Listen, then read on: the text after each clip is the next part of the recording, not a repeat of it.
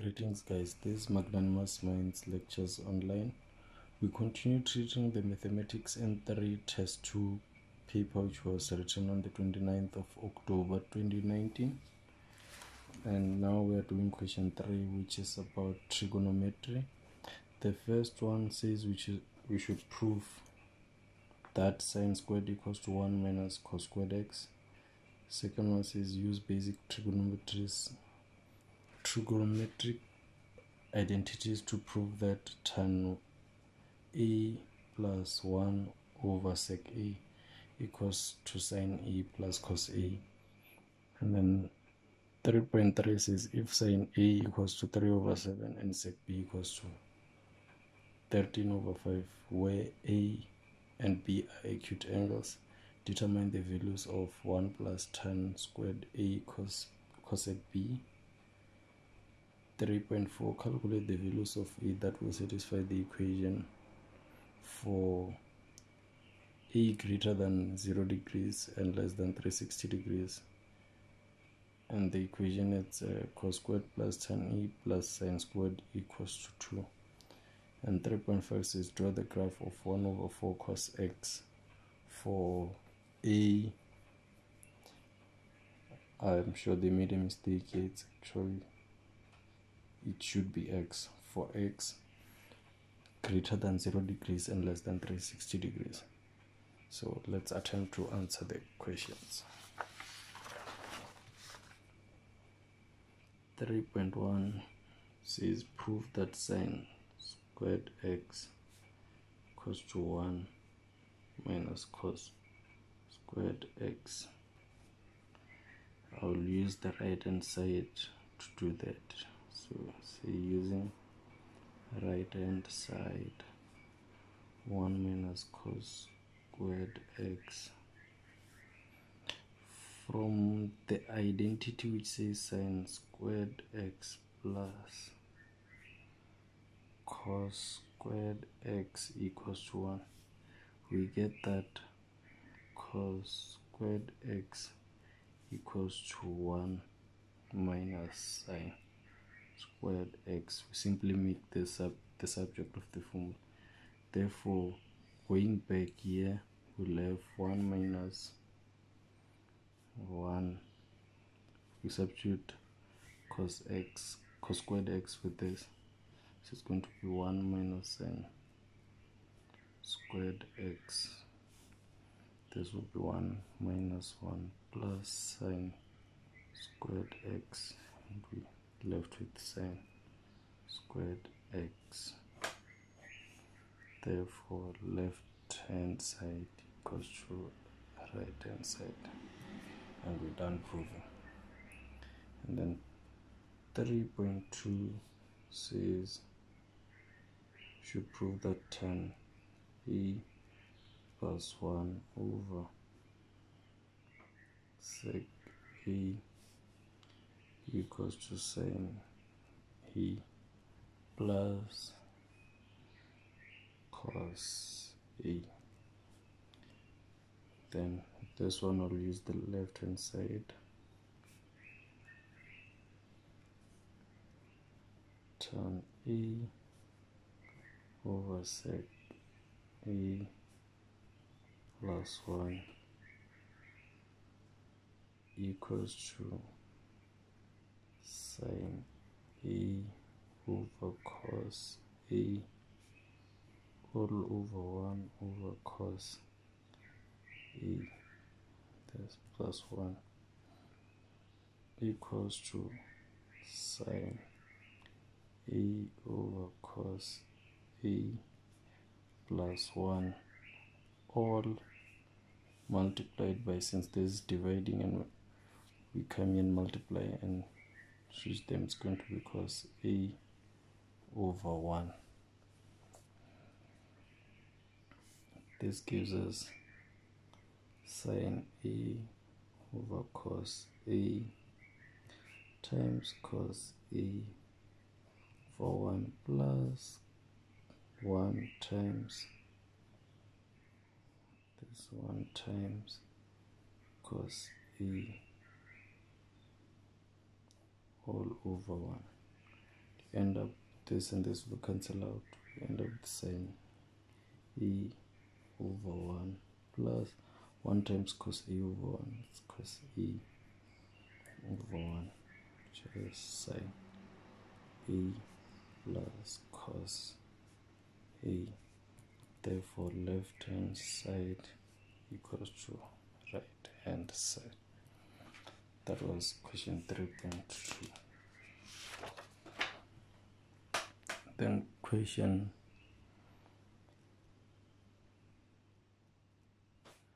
3.3. Since we are given the ratios of triangle, we have to draw those triangles. So the first one is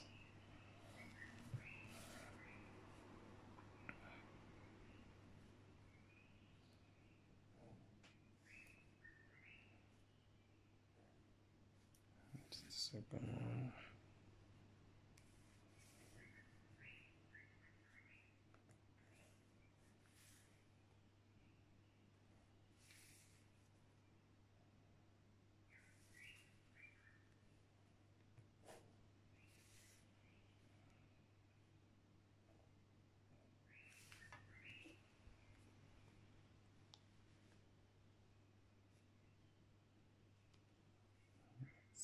Point 3.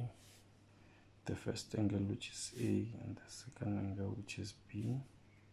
Then we're told that sine A is 3 over 7. We know that sine theta equals to opposite over hypotenuse.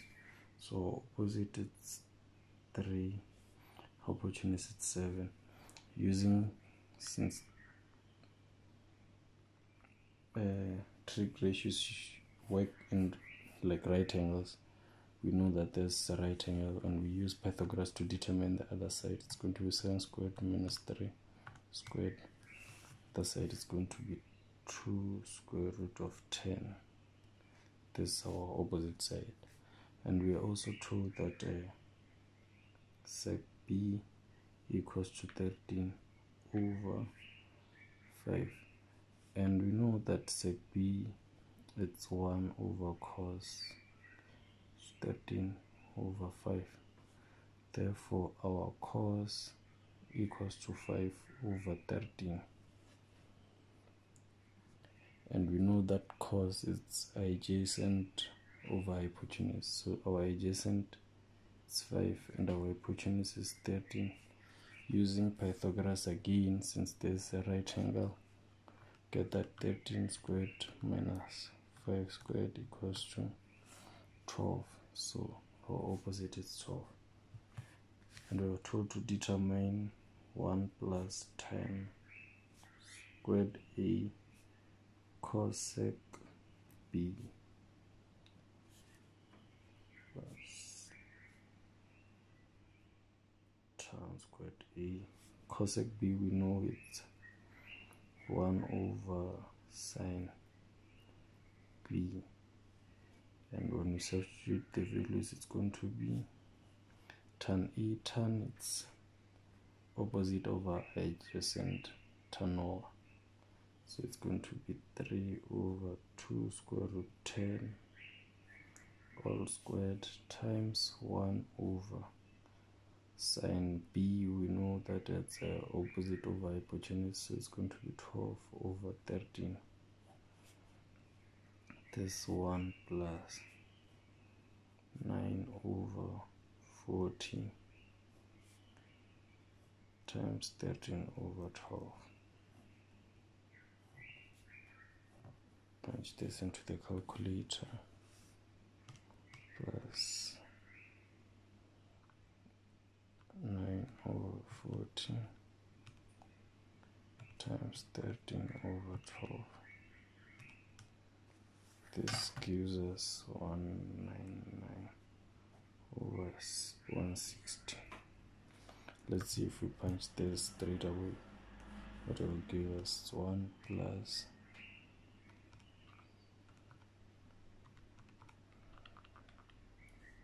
3 over 2 square root 10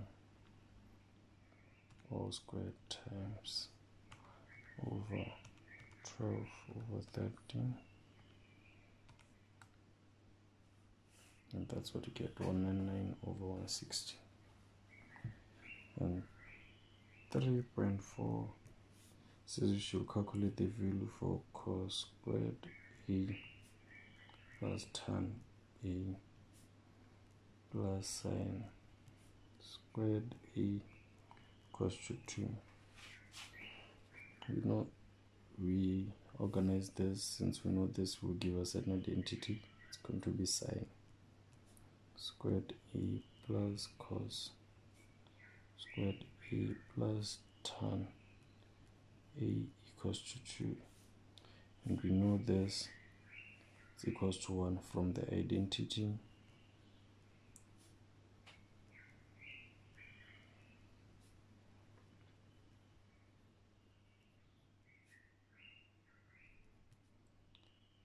From this, we get that 1 plus tan A equals to 2. And therefore, tan A equals to 1. And A equals tan inverse of 1. We get our A as,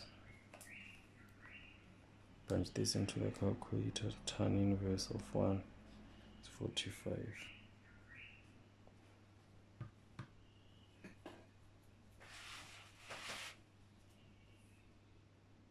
degrees. And this is our reference angle. So to get the other angles, we check the other quadrants whereby tan is positive, and that's the third quadrant.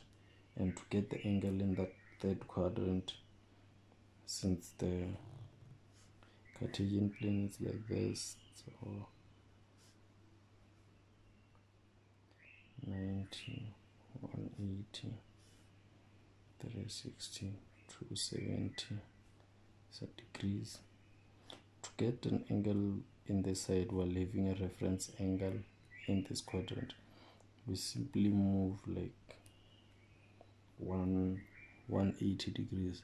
So we just add 180 degrees to that angle. So A2 is going to be 45 degrees plus 180, which gives us 225 degrees. Therefore, A1 equals to 45 degrees and A2 equals to 225 degrees. That's it for question 3.3. Then question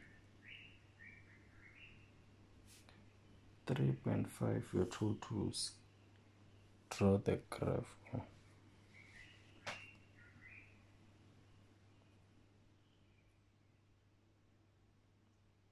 We are told to draw the graph 1 over 4 cos x equals to y, 4, 0 to 360 degrees. So the first thing is to get the y-intercept. Like any other graph, y-intercept x equals to 0, for y equals to 1 over 4 cos 0, which is going to be 1 over 4. Therefore, it's 0 and 1 over 4. X-intercept y equals to 0, 0 equals to 1 over 4 cos x. Then we divide both sides by 1 over 4, we get 0 equals to cos x. And then x reference equals to cos inverse of 0. And then this will give us cos inverse of 0, 90 degrees. And to get the other angle, whereby cos is 0, we add 180 to this, and then it's going to be 19.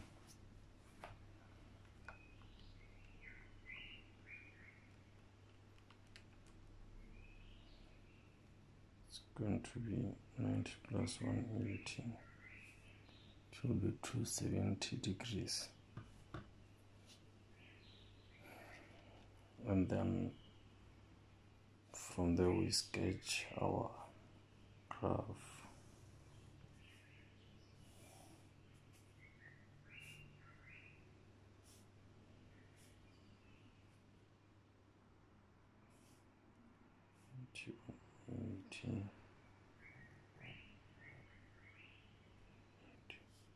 Two 73, 60, 91, 80, 273, 60. So 1 over 4, negative 1 over 4. From the general equation, from the equation that we are given, we know that the amplitude is 1 over 4. The y-intercept is x equals to 0, and y over 4. The other x, and that's the y-intercept. X-intercept is 90, 0, and 270, and 0. So 90 and 0 is the x-intercept. And we know that another maximum is going to be where cos x will be equals to 1, and that will be at 180. That's our maximum. That's our minimum actually, but it's the maximum amplitude. And then another x-intercept will be at 270 and 0, and the other maximum it's at 360. So graph will be like this. There we go, and we're done with question 3 and the whole paper. Thank you.